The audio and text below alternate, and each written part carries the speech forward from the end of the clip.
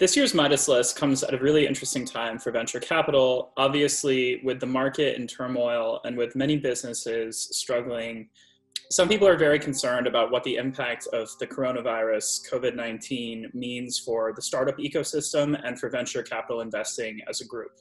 Startups are having to make really tough decisions right now to get through the short term. Even companies that still really believe in a huge long-term vision need to survive the next few months. And so we've been seeing a lot of layoffs, a lot of furloughs, companies doing hiring freezes. And this is happening at really big startups, but also some small startups too.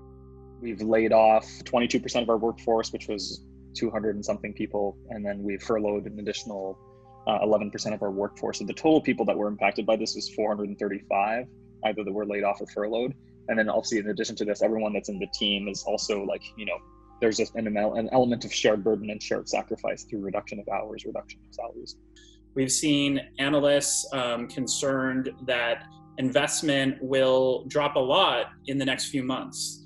Now, we haven't seen a huge downturn necessarily yet. PitchBook, a startup tracker, found that Q1 was not really that much of a drop. But as the Midas list comes out in April, we are at an interesting juncture where some people believe that investing in the next few months could drop off quite a bit, and startups will be in some sort of Darwinian situation where the good ones can be okay, but the bad ones may get cut loose. In general, we're telling people to get to 18 to 30 months of runway if they can. And, for those that needed help to get there, we have to sort of go through every single one and try to help them do that. Another unexpected silver lining for companies that do have a lot of cash or are profitable is that this is the best hiring season since 2008, 2009. There are a lot of companies that had to cut not just fat, but muscle. They had to cut deeply into their, the people who they really didn't want to let go. And those people are out there in the job market in sort of a volume that I don't think we've seen in more than 10 years. Many of the Midas list VCs actually made their investments in the last downturn.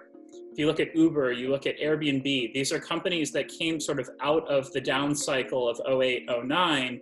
And interestingly enough, when people were leaving business schools 10 years ago, they didn't necessarily want to go to Wall Street or to the big banks after the financial crisis. This is going to catalyze a lot of entrepreneurship and a lot of innovation.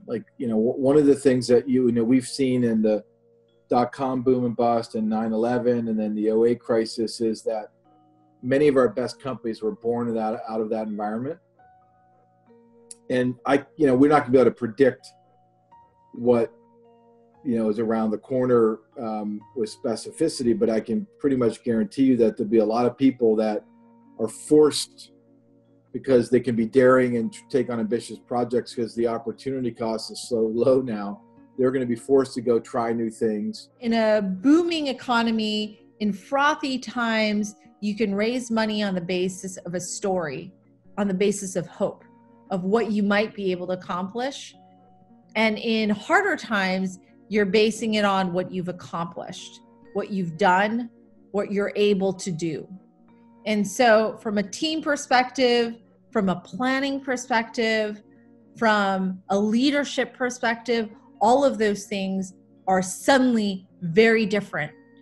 And the founders who embrace that, the startups who understand the concept behind that, those are the ones that do well in this type of scenario. The weirdest thing about all of this is that some startups are sort of revived from the dead and doing really well that we would have thought were not that interesting a few months ago. I mean, look at Blue Apron, which went public and was basically a penny stock in January and is now one of the top performing stocks of 2020 so far. That was a company that had been written off, and all these meal kit businesses are doing way better. No smart person thought in the fall of 19 that meal kit companies were still the future. And then there are businesses that are really interesting and cool businesses, but depend on live experiences. And those businesses, for example, are just getting completely hammered in the short term right now. So we're in this really weird, soupy situation where I think, no one really knows the answers.